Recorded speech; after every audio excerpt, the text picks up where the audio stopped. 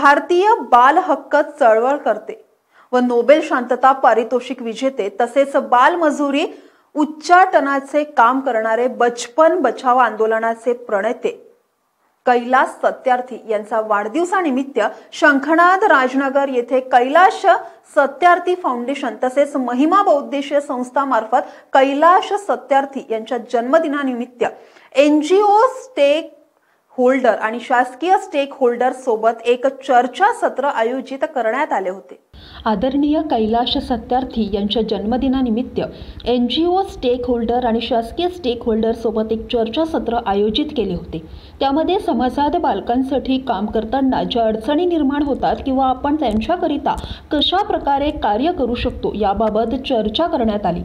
चर्चेअंती असा निष्कर्ष निघाला की समाजात काम करताना प्रत्येक शाळांमध्ये जनजागृती विषयक कार्यक्रम घेणे आणि त्यांमध्ये बालकांना काय आवडतं यावर निबंध स्पर्धा, चित्रकला स्पर्धा, वादविवाद स्पर्धेच्या माध्यमातून त्यांच्यातील सुप्त गुणांना ओळखून त्यांच्यानुसार मार्गदर्शन करणे, तसेच या कार्यक्रमाच्या माध्यमातून त्यांना चांगला स्पर्श काय, वाईट स्पर्श काय, मानवी वाहतूक, समाजात वावरताना कशा प्रकारे वागावे किंवा काही त्यांना समस्या असतील याबाबत मार्गदर्शन करणे यावर सविस्तर चर्चा करण्यात आली। सदर कार्यक्रमाला सुनंदा बोरकुटे, कविता इसारकर SSB, सोनम गायकवाड CCI, वासंती, वर्षा पाटील, पांडे, सोनाली अडावटकर, अभिमन्यू, संकेत देवगडे, बरखा सोंगले, श्यामला नायडू, शंखनादचे संपादक सुनील कुहीकर, संस्थापक अध्यक्षा शीतल अमित पाटील, संगीता वारके तसेच सामाजिक क्षेत्रात कार्य करणारे अनेक गणमान्य उपस्थित होते। माझं काम नागपूरमध्ये आणि बाहेरच्या गावांमध्ये पण जाऊन खेडोपाडी मी काम करते। माझं काम विशेष माझ्या संस्थेचं काम आहे महिला सशक्तीकरणाचं।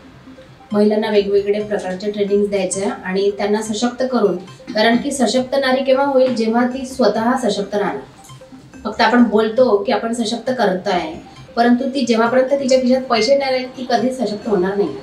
प्रत्येक गोष्टीसाठी ती आपल्या नवऱ्याला म्हणेल की मला एक टिकीचा पॅकेट घ्यायचे आहे तर मला 10 रुपये देत। आपण याच्यातनं बाहेर त्यांना काढायचं आहे म्हणून आपण त्यांना काहीतरी उद्योगधंदा आपण त्यांना चालू करून द्यायसाठी आपण प्रयत्न करतो आणि त्याच्यामध्ये हे प्रयत्न करत असता माझ्या संस्थेला तर फक्त 3 वर्ष होणार आहे, परंतु डे 1 पासून मी काम करते आहे की ज्या दिवशी आमची संस्था स्थापित झाली त्या दिवशीपासून आमचं काम चालू आहे। Police person has to do in a city or that. So things are there and those all the things have been ventilated there, they have been pointed out. So those are the things, but the first and the foremost thing is to sensitize and we'll have to work on it. We'll have to make it out, we'll have to put more efforts. So everybody has to go. I mean, issues are there and I agree to it and they are likely because we belong to that kind of society, but we'll have to sensitize it, we'll have to put more effort. Everybody does, but as I said, you have to put more efforts, whatever.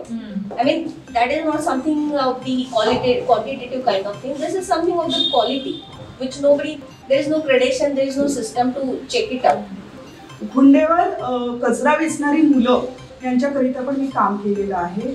Child labour me rescue केलेलं आहे, 150 child labour मी rescue केलेले आहे आणि 2006 पासून तर 2018 पर्यंत मी child लेबरला काम केले आणि आता मी गगनभरारी बहुउद्देशीय सामाजिक संस्था म्हणून माझी स्वतःची आहे आणि मी महिलांकरिता आणि मुलांकरिता काम करते।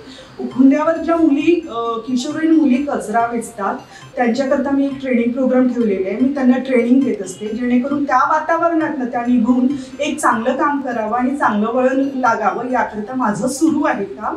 आणि तसेच जी मुलं सिग्नलवर वगैरे हे भीक मागत असतात त्या मुलांना पण मी ओपन एक पाठशाला काढलेली आहे जळतळा साईडला आणि तिथे मी त्यांच्याकरिता काम सुरू आहे। माझं एज्युकेशन आणि आरोग्यावर काम सुरू आहे।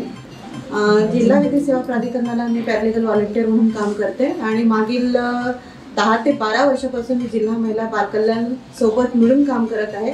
आधी मी रामटेक पोलीस स्टेशनला 6 वर्ष काउन्सिलिंग सेंटरला काम केलेलं आहे, ती जिल्हा महिला बालकल्याणचीच होती। त्यामध्ये मी फॅमिली जे डिस्प्यूट फॅमिलीला आहे डिस्प्यूट फॅमिलीला मिळवण्याचं काम केलेलं आहे। एज्युकेशनबद्दल पण त्यामध्ये काउन्सिलिंग केलेली आहे। मी बऱ्याचशा केसेस त्यामध्ये हाताळलेला आहे आणि माझं जास्तीत जास्त केसेस म्हटलं तर 100 मधून मी 99% माझे मिळवण्याचेच काम होते। फक्त 1% असं असेल की एखादी जी व्यक्ती आहे एखादी जी महिला जिला खरंच की नाही जायचं तो खूप त्रास देत आहे तर अशाच महिलेला मी ॲडव्होकेट म्हणून द्यायची आणि त्यांना मॅजिस्ट्रेटच्या समोर उभं करून तिची म्हणजे एक तिची जी हे आहे ती कधी बोलू शकत नव्हती, तर तिची क्षमता वाढवण्याचा माझा ते एक प्रयत्न राहायचा.